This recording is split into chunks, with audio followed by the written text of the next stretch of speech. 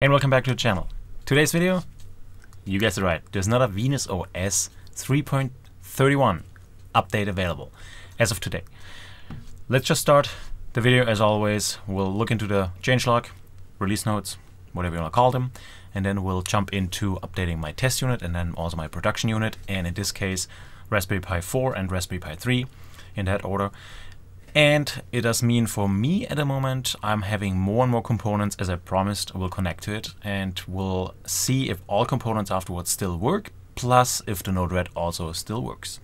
Let's start with that. That's the announcement, VenusOS version 3.31, various improvements. And let's look at the changelog, and here we have it. I marked already a couple things yellow, which I thought they're standing out, at least for me, but it might be totally different for you. So when you look at those ones, that's what you can see.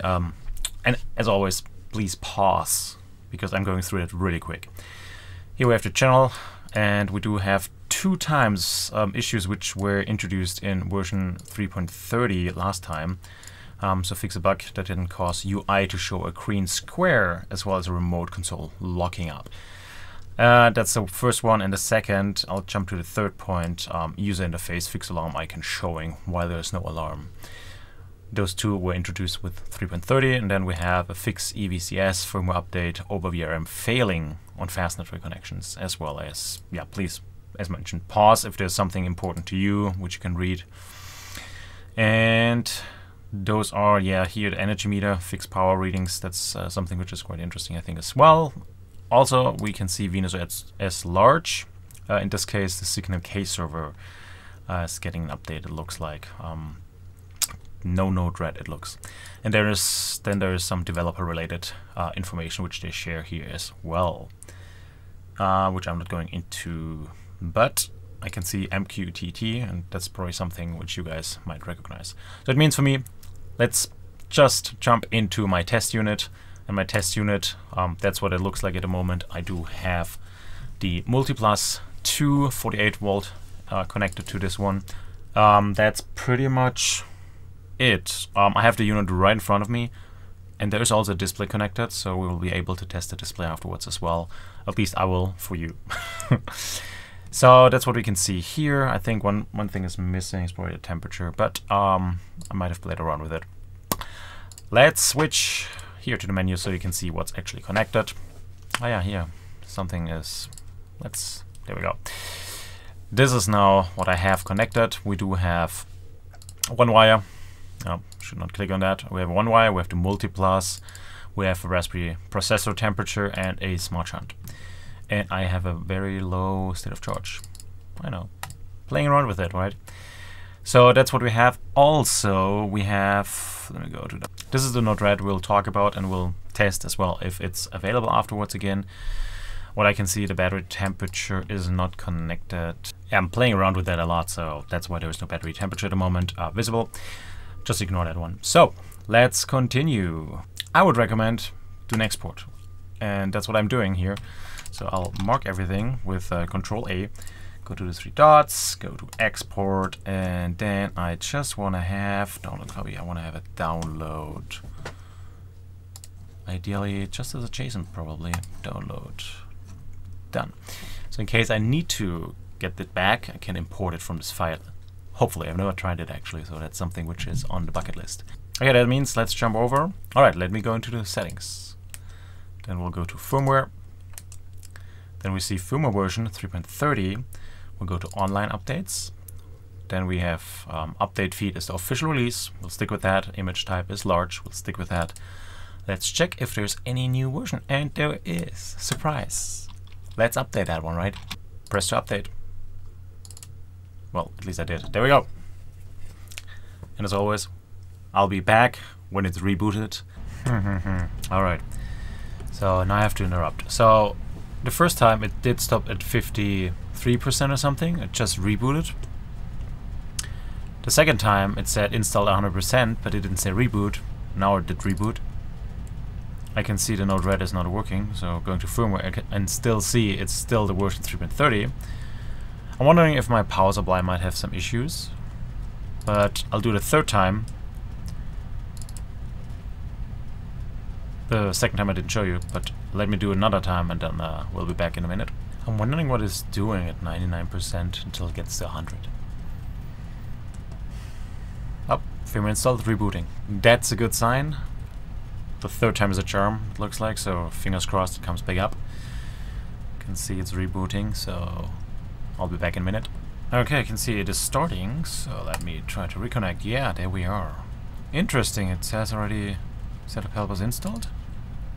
Let's do the first quick check firmware, just want to see what it says. Okay, okay. Wow, that was quick then. I'm pretty sure there's something happening in the background still. We will see, we'll go through. So, after reboot was done, as mentioned 3 times, it took me to get this where it is now. I'm pretty sure Node-RED does not work, but we'll figure it out in a second. So going to settings, firmware, and then we can see we have 3.31 installed. Let's go to online updates real quick just to see, press and check. Oh, no newer version available, that's good. Let's go back to menu. Let's scroll down, and we have the one wire connected, we have the multi-plus, we have the Raspberry processor temperature and the smart chart. So everything what should be here is here. I'll go to settings, I'll go to the package manager all the way to the bottom, which is the setup helper, because it is already installed. It's checking for updates and everything else. I don't know if there will be a lot of updates since it's just released today. Let me go to pages really quick. We can see the multi-plus. We can trigger it here, turn it on. It just kicked on. Let me see. I don't see that one. I can see my relay. I can hear my relay. It does work. The second one is temperature, so it's automatic. Let me go over here. Looks good. Okay, that looks good in my opinion. Let's check with menu and settings. I want to see the Node-RED right now. So scrolling almost all the way down, right above the package manager, large features, and there we can see Node-RED is enabled. So that means when I change to here and update this page, I can see it's still there. Yay, I didn't do anything. It just came back online. That's great. Okay. Whew. I'm happy.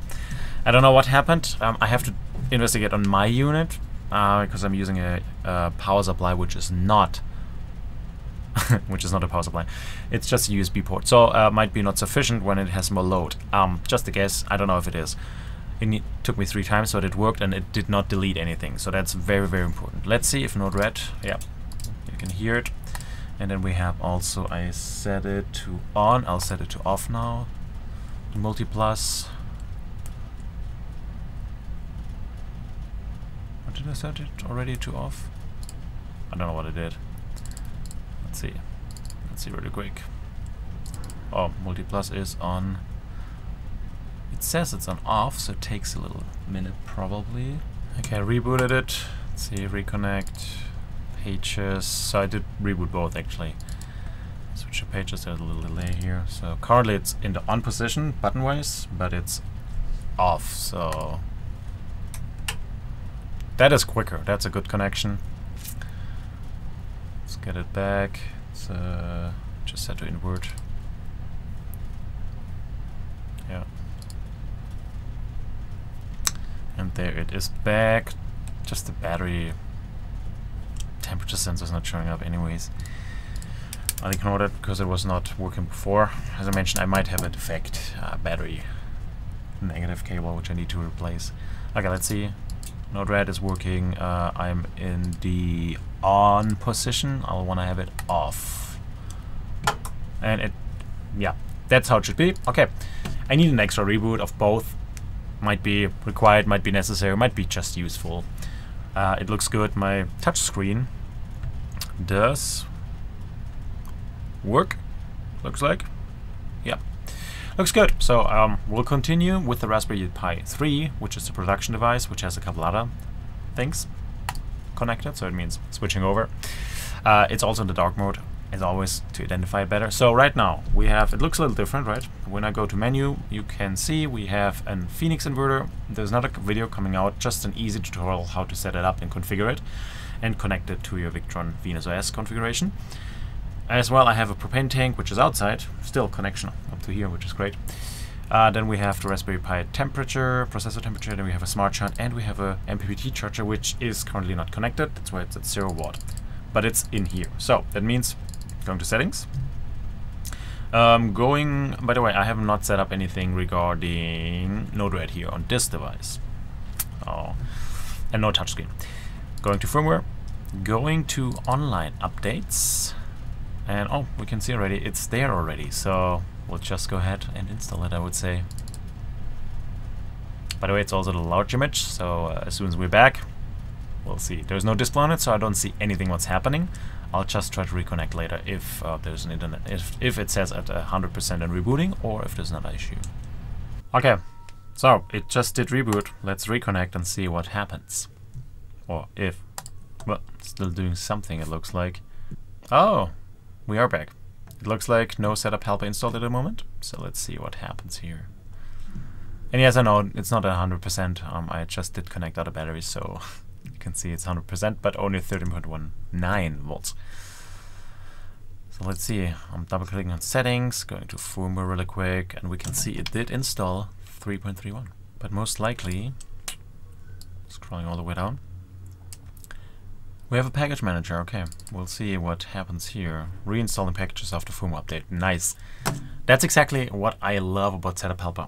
I'll give us the link in case you haven't installed it yet. So it means active packages. We should just wait a little bit more and longer, and then there might be a reboot of the GUI, and then we might be back with everything online what we wanted to have online. Yeah, it looks like probably the GUI mod or something is being installed right now. Let's reconnect. Alright, yeah, that's what I love to see. We have our inverter, Phoenix inverter, propane tank is even here, Raspberry Pi temperature, smart shunt. Oh, did you lose the MPPT?